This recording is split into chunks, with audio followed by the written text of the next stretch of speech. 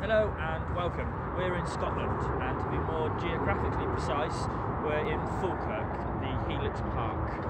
Behind me, over my shoulder, are the massive art installations known as the Kelpies. Let's go and have a look at them. Each sculpture stands at 30 metres high.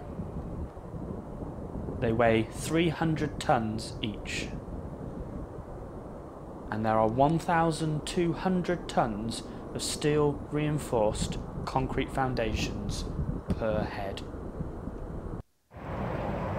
They were built on site over a 90-day period between the 17th of June and the 27th of November 2013.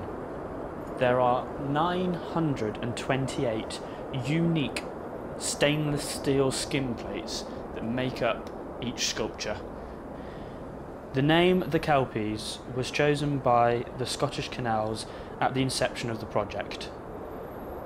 They believed that the name reflected a mythological transforming beast that possessed the strength and endurance of 1,000 horses, a quality that reflected the transformational change of our landscapes, the endurance of our inland waterways, and the strength of our communities. The origin of the belief in malevolent water horses has been proposed as originating in human sacrifices that were once made to appease gods that were associated with water. But narratives about the Kelpie have also served a practical purpose in keeping children away from dangerous stretches of water.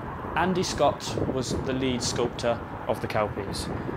His design followed the history of the heavy horse of industry and economy, pulling the wagons and ploughs, barges and coal ships that shaped the structural layout of the area they now stand in.